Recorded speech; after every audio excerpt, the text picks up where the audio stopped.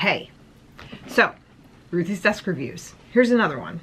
This one's going to be quick. As suggested by one of my wonderful friends on Facebook, toilet paper. We're going to review Scott's toilet paper. Okay, let me just start by saying this is going to be super quick because there's not much to it. Literally, there's not much to it. So, as you find, remember like if you were a child of the 70s or 80s and your parents were pretty cheap and like trying to save money all the time, they wouldn't buy like the really fancy Charmin toilet paper because the rolls of Charmin are really tiny.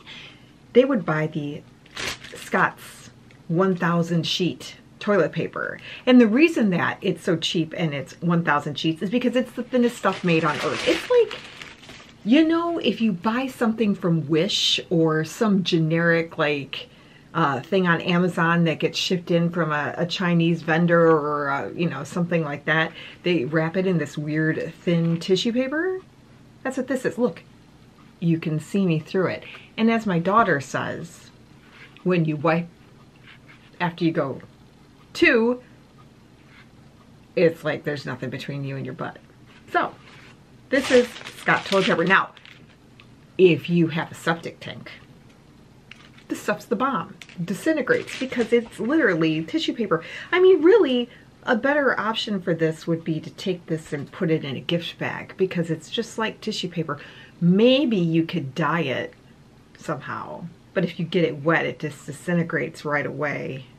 So I'm not sure how you would do that, but it's an option, right?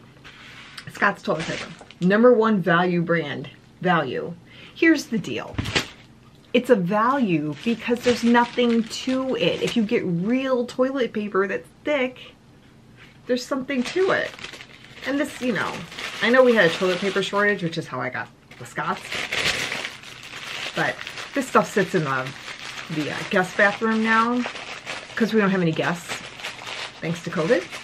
So, you know, I consider that the pee bathroom only, so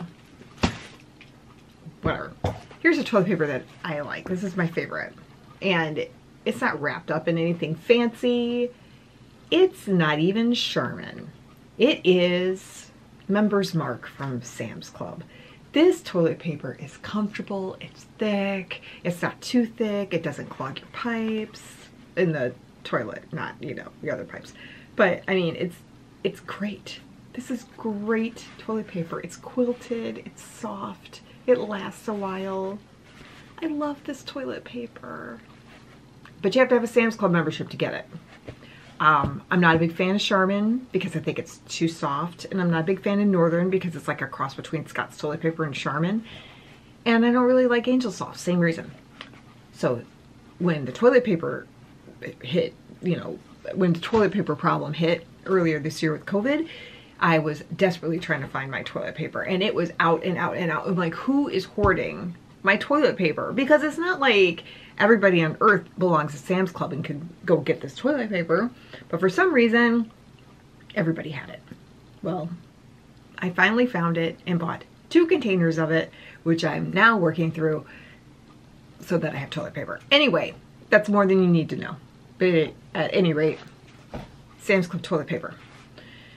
All right, I guess that's it for this video. I'm gonna get to work, but I just wanted to show you what was on my desk. And watch for my next exciting episode of What's on My Desk so I can review it. And I gotta get this toilet paper off my desk. Talk to you later.